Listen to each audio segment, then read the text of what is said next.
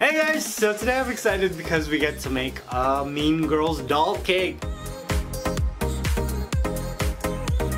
I love this movie, it's a classic. Tina Fey, you're a genius for writing it. Today's doll cake is inspired by the Christmas scene in the movie.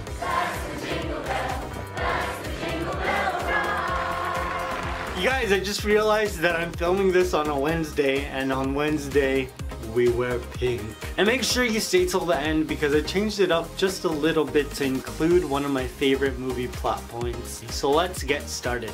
Now to create this cake, I'm using a strawberry box cake that I baked in my doll cake pan. I just dyed it with a little bit of red food coloring because Christmas, that's why. Now using my serrated knife, I cut this cake into 3 equal layers. I'm just gonna stack my cake, add some buttercream into the middle, and just smoothen it out with my offset spatula. I placed on the second layer and repeated that process over again. After I added the top layer of cake, I gave this baby a crumb coat and then placed it into the fridge for about 30 minutes. I just wanted to make sure that the buttercream on the inside of the cake was able to set up before I worked on it. Then I took it out, gave it a second layer of buttercream just so I could fix all the places where it was too rough or where there wasn't enough buttercream. It's not a full layer of buttercream because I know there's gonna be a layer of fondant on top of this.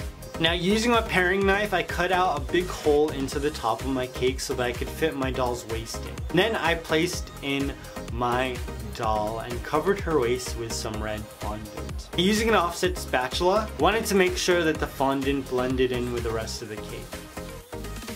Now for this cake, I rolled out a very large piece of red fondant and I cut it into a circle that was 14 inches in diameter. Starting at the middle of the cake, I cut out a curved line, and then I took a cookie cutter and cut out a circle in the middle of my fondant.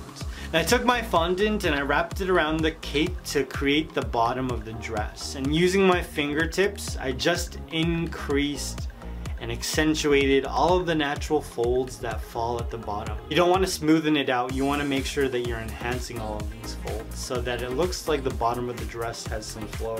I don't know why, whenever I say movement or like the flow of the dress, my arms feel the need to like do a hula dance. What? Stop it. And there is a seam at the back of the dress and I kind of just left it because I liked it, so I tried to make it look like it was a part of the design. I didn't want this dress to have too much volume or detail because the design originally is just this really short mini skirt.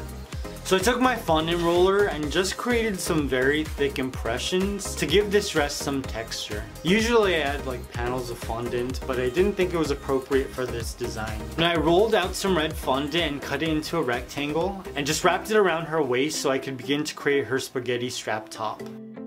Now rolling out some black fondant, I just cut out a belt so I could place it on the top of her skirt. Now her skirt's gonna need some white trim at the bottom. I took my strip cutter and used that as a measurement so I knew how thick the trim was gonna be all the way around the dress. Now I wiped the bottom of the skirt with a little bit of vodka, and then I added some white fondant to the bottom to give this dress some trim.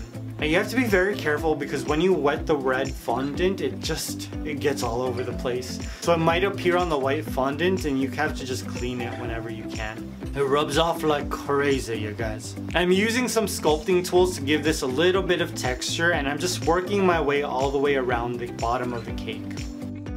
Started to add some more detail to her top.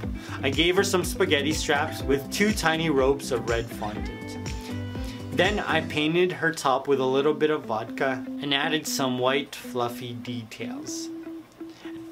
I'm just using the same sculpting tool that I used at the bottom to make it look super fluffy, very fur-like, much gorge. Now in the Christmas scene, she's wearing some black gloves and this doll didn't have black gloves, so I covered my cake in saran wrap and just began to paint the gloves on with some black acrylic paint.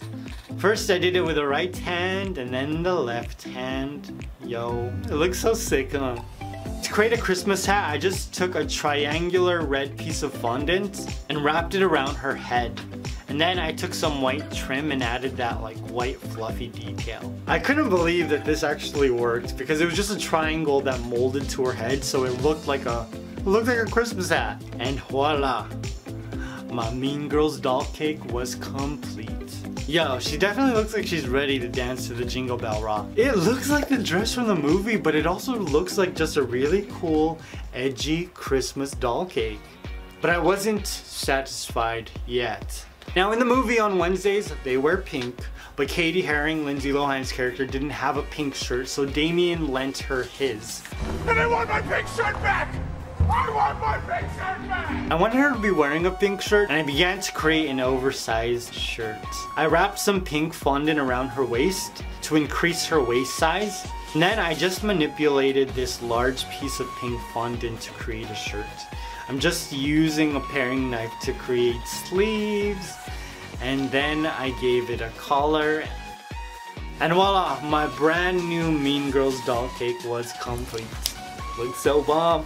Yo, I mean, the Christmas one looks super cute, but this oversized collar shirt is everything. And make sure you hit that notification button so that you can see everything that Genius Kitchen posts, including the videos that have this face and these hands making things. Now I'm curious, what is your favorite Mean Girls moment? Let me know down below. I will see you very soon. Peace!